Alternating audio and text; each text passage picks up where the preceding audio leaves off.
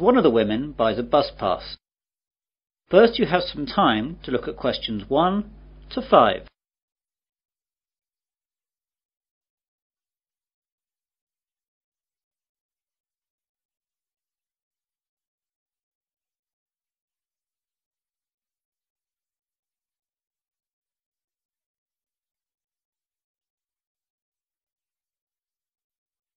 You will see that there is an example. This time only, the conversation relating to this will be played first. Good morning, I'm here to get a student bus pass, please. Of course, madam. Do you want to buy a month bus pass, a 6-month bus pass or a year pass? Oh, just a month pass, please. So, 1 month is the correct answer. Now we begin. You should answer the questions as you listen, as the recording is not played twice. Listen carefully to the conversation and answer questions 1 to 5. Good morning, I'm here to get a student bus pass, please. Of course, madam. Do you want to buy a month bus pass, a 6-month bus pass or a year pass? Oh, just a month pass, please. Right then. I'll just have to take a few details. Yes, of course. First of all, what's your name? Natalie Jameson. And how do you spell Jameson? Jameson. Thank you. And what's your address? 45 Forest Avenue, Newlands, Adelaide. Is that Forest with 1 R or 2 R's? Just one. And what's the postcode, please? Oh yes, it's 8490. Thanks. Now, what's your date of birth, if you don't mind me asking? Not at all. It's the 13th of May 1982. I also need to know your telephone number here in Adelaide. OK. I just need to check that, as I only moved here last week. Now, where is it? Here we are. It's 6249 7152. Do you need a code or anything? Oh no, that's okay, thank you. Can I see your university card, please? Yes, here it is. Good, that's fine. Now, for which zone do you need a pass? Well, I'm not sure. I was hoping you'd be able to help me, as I don't really know my way around here yet. As you know, I live in Newlands, and I have to get to the university campus in the centre of town every day. Well, the university is in Zone 1, and Newlands has 2 zones. The side nearer to the town centre is Zone 5, but the far side is Zone 6. What road is it that you live in again? Forest Avenue. Let's see on this map. There it is. The nearest bus stop is in Zone 5. That's lucky.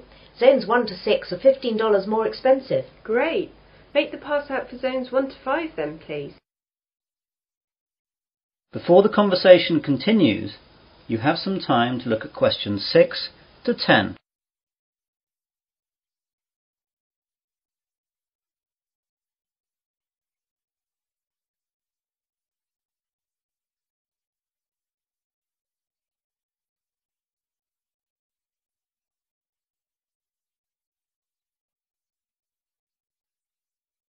Now listen carefully and answer questions 6 to 10.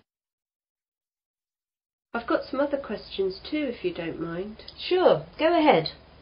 Well, this weekend my friend and I aren't doing anything, so we thought we'd take a trip out of town and visit somewhere new. Does the bus service run any trips like that? Yes, we've got a selection of trips. I'll tell you about some of them. Thanks. Right. The first one goes up to MacDonald Nature Park. The bus leaves at 8 o'clock and takes about 2 hours to get there, and leaves for the return at 4:30 in the afternoon. Once there, you can walk around the nature trails. It's really nice, and the MacDonald River runs through there, and that's really beautiful, so take a camera with you. Then there's the Pearl Bay trip. The bus leaves at 9 a.m. and goes up the coast to Pearl Bay. How far is that? It's an hour away. Once there, you can walk along the cliffs up to Rocky Point, which has a famous view up the coast. Or you can just lie on the beach and swim. Don't forget to take your swimming gear and a towel. The water's pretty safe there, and there are always lifeguards. The bus arrives back in Adelaide at 5 p.m. That sounds nice. What else? Well, there's the Huron Gold Mine. It's just a half-day trip, leaving here at 9:30 a.m. and arriving back at 2 p.m. It only takes half an hour to get there, which is good. It's an old worked-out mine that has changed into a sort of museum. They have all the old equipment, and a guide takes you round some of the tunnels and shows you some of the techniques they used to use. You might even find some gold they missed. Yeah, I could do with that. It's pretty interesting, but the mines can be quite cold, so take a sweater. So how do those 3 sound? Quite interesting. I really like the idea of going up the coast and spending a day on the beach, but my friend Karen will like the idea of the nature park. I better wait and check out with her what she wants to do before booking. No problem at all. You just need to pop in sometime during the week and we'll make the booking. Thanks very much. You've been very helpful. No problem. See you later. That is the end of section 1. You will now have half a minute to check your answers.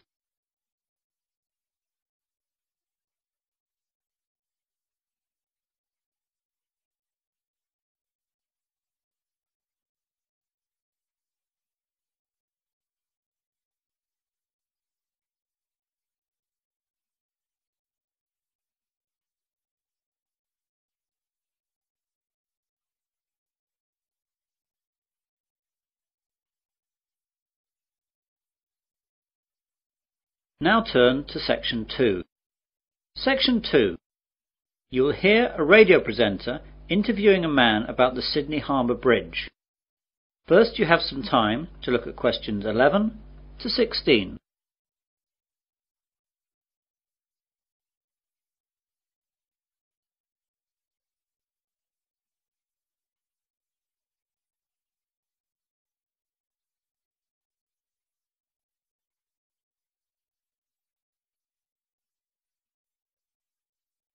Now listen carefully to the interview and answer questions 11 to 16. Well, good morning again, everyone, and welcome to Perspectives, the weekly New South Wales radio programme on subjects of general interest from our local area. Today I have in the studio Mr. George Simmons. Good morning, George. Good morning, Anne. So what are you going to talk to us about today, George? Well, for people from New South Wales, and particularly Sydney, this will be of great interest, I hope. I'm going to tell you a little about Sydney Harbour Bridge. Wow, that'll be so interesting. I think so. To start with, I'd like to tell you a little about the size of the bridge. The arch span is 503 metres, and the weight of the steel arch is 39,000 tonnes. The summit is 134 metres above mean sea level, though it can actually increase by as much as 18 centimetres on hot days, as the result of steel expanding in heat. The 2 pairs of pylons at each end are about 89 metres high, and are made of concrete and granite. The steel used for the bridge was largely imported. About 79% came from the United Kingdom, but the rest was Australian-made. The granite was quarried in Moruya down the coast, and the concrete is also Australian. So most of the steel used to make our great bridge actually came from England? Yes, I'm afraid so. However, the workforce were all Aussie. Thank God for that. When was the bridge actually built? The bridge was opened in 1932, but work first began in 1924, with the construction of the bridge approaches and spans, with 2 separate teams building the arch on each side, working towards each other. The arch was successfully joined on August the 19th, 1930.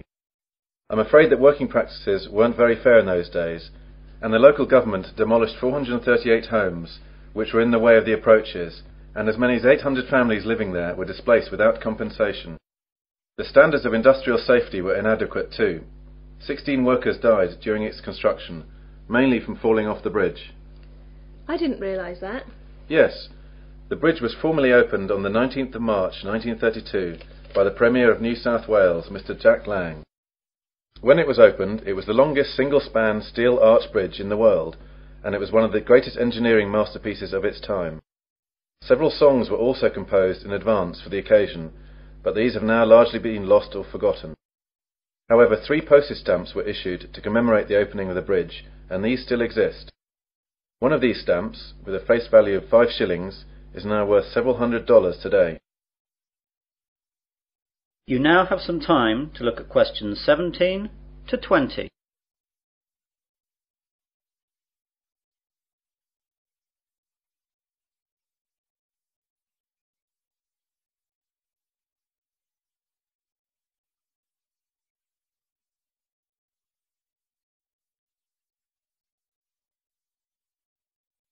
Now listen to the rest of the interview and answer questions 17 to 20. So that's the history of the bridge. Is the bridge still the same today as when it was built? No, it's quite different. The basic structure is the same, of course. Originally, the bridge was constructed to carry a road, 2 sets of tram lines and railways. In 1957, the 2 tram lines were removed when Sydney abolished its trams, thus giving the bridge 2 more traffic lanes. Today it carries 8 traffic lanes, 2 railroad lanes and a footpath along its eastern side. One of the eastern traffic lanes is now a dedicated bus lane.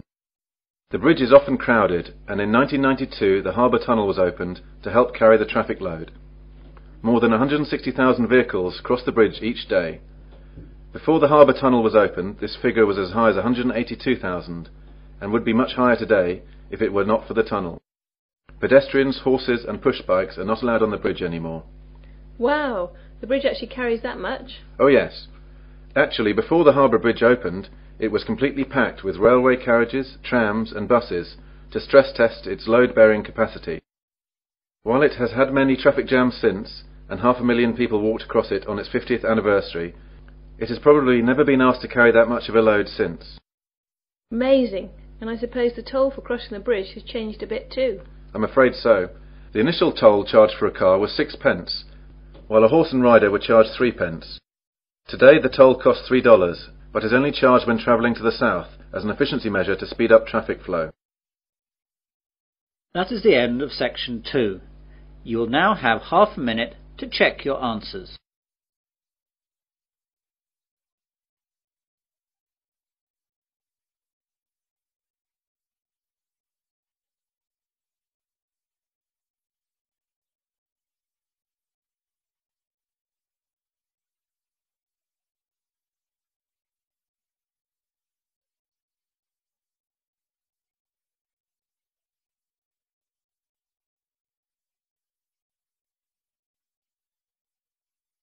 Now turn to section 3. Section 3. You will hear 3 students discussing a survey they are going to do. First, you have some time to look at questions 21 to 27.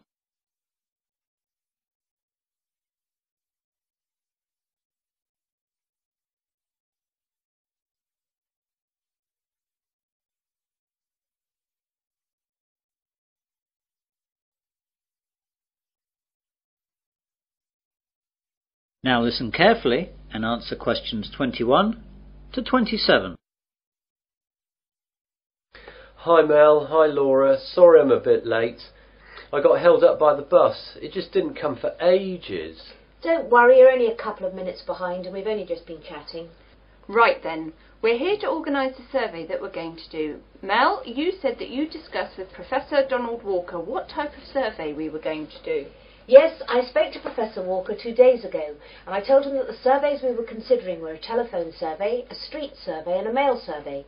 He thought that the phone one would be too expensive for us and the postal one would take too long, so he decided we should do the street one. I think that's right.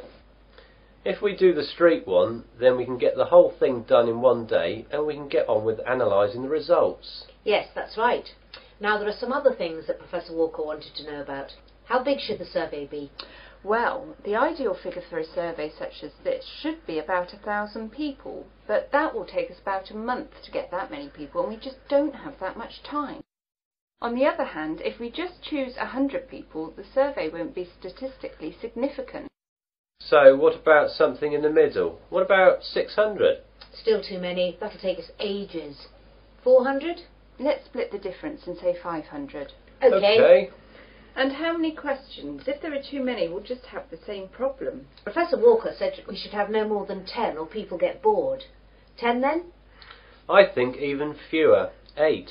I think 3 fewer again to make sure we can get the numbers done quickly. OK, I agree with that. I'm not sure, but I suppose so. You now have some time to look at questions 28 to 30.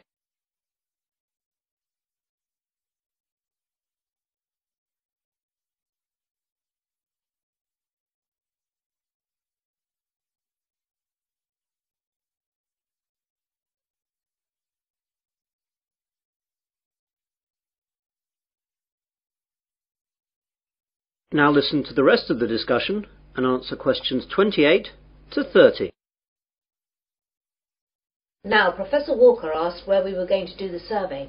Does he want to avoid that area then? Probably.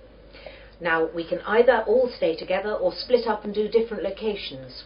Well, if we split up, then I think we've got a better chance of getting more people surveyed.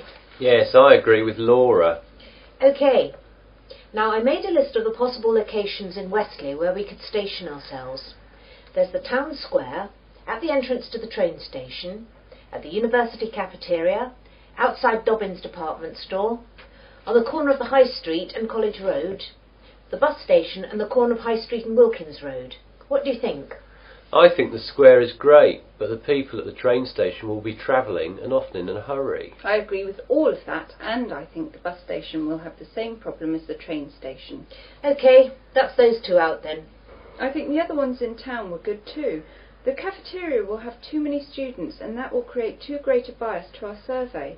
We need a good cross-section of the population, and anywhere too close to the university won't give us that. Laura's right. So, out of the other town ones, I think that the two on the High Street corners are good. I don't agree.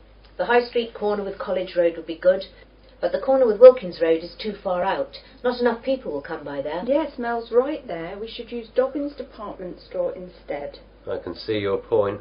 OK, that's settled then. All three of us will be stationed in town then, but not the Wilkins Road position. That is the end of section 3.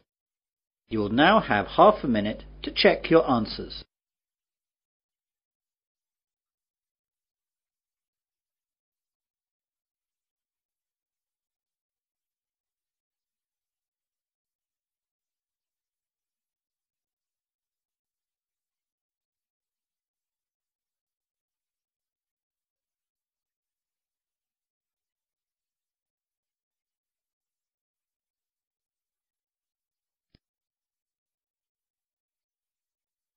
Now turn to section 4.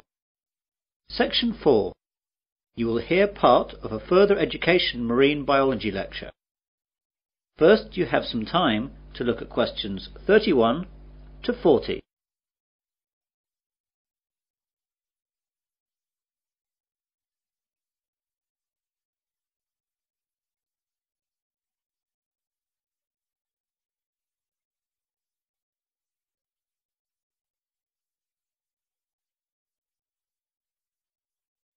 Now listen carefully and answer questions 31 to 40.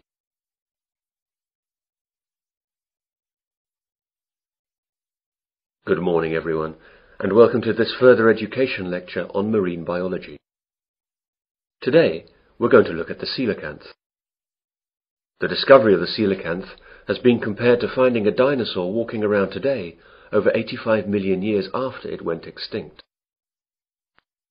The story began a few days before Christmas in 1938, when the first living coelacanth was discovered off the east coast of South Africa at the mouth of the Chalumna River. The fish was caught in a shark gill net by Captain Goosen and his crew, who, recognizing the bizarre nature of their catch, alerted the local museum in the small South African town of East London. The director of the East London Museum at the time was Miss Marjorie Courtney Latimer, after whom the coelacanth was eventually named. Miss Courtney Latimer offered bounties to fishermen for unfamiliar fish. It was Miss Courtney Latimer who alerted the prominent South African ichthyologist Dr. J.L.B. Smith, who initially identified the fish, and subsequently informed the world about this amazing discovery. This first coelacanth led to the discovery of the first documented population off the remote Comoros Islands between the mainland of Africa and Madagascar. For 60 years, this was presumed to be the only coelacanth population in existence. Originally, it was a concern that the coelacanth might have a very limited range, and that overfishing along the Comoros Islands might wipe it out. However, scientists were amazed when, on July 30th, 1998, an American scientist discovered a coelacanth population in Indonesia. Dr. Mark Erdman was on a honeymoon trip to the area investigating a coral reef research site when he spotted a strange fish being wheeled into the fish market. He recognized the fish as a coelacanth and snapped a picture before it was sold. Dr. Erdmann's subsequent research revealed that the people from Sulawesi had a name for it: Raja, King of the Sea. The Sulawesi coelacanth colony is about 10,000 kilometers east of where the coelacanths were previously known to occur in the western Indian Ocean. Both Sulawesi and Comoros coelacanths are quite different from all other living fish, but perhaps the most interesting feature of the coelacanth is that it has paired lobed fins, which move in a similar fashion to our arms and legs. Coelacanths also have an extra lobe on their tail and a vertebral column that is not fully developed. They are the only living animal to have a fully functional intercranial joint, a division that separates the ear and brain from the nasal organs and eye, and allows the front part of the head to be lifted when the fish is feeding. The brown Sulawesi coelacanth and the steel blue Comoros coelacanth share these unusual characteristics. The discovery of the coelacanth in 1938 is still considered to be the zoological find of the century. This living fossil comes from a lineage of fish that was thought to have been extinct since the time of the dinosaurs. Coelacanths are known from the fossil record dating back over 360 million years, and peaked in abundance about 240 million years ago. Before 1938, they were believed to have become extinct approximately 80 million years ago, after mysteriously disappearing from the fossil record. How could the coelacanth disappear for over 80 million years, and then turn up alive and well in the 20th century? The answer seems to be that fossil coelacanths appeared to live in environments with clay sedimentation with plenty of volcanic activity. Modern coelacanths, both in the Comoros and Sulawesi, inhabit caves and overhangs in vertical marine reefs at about 200 meters, environments not conducive to fossil creation. In 1991, scientists got a better understanding of the fish when the Comoros got their independence from France, and French restrictions on research were lifted. This allowed scientists to study the fish off the Comoros Islands. As the animal hides in underwater caves some 300 to 700 feet down during the day and comes out at night to feed, diving is not an option, and previously only fishermen specimens had been available for study. But this time the scientists had their own submarine, so they could study the coelacanth in its natural habitat through portholes. That is the end of section 4. You will now have half a minute to check your answers.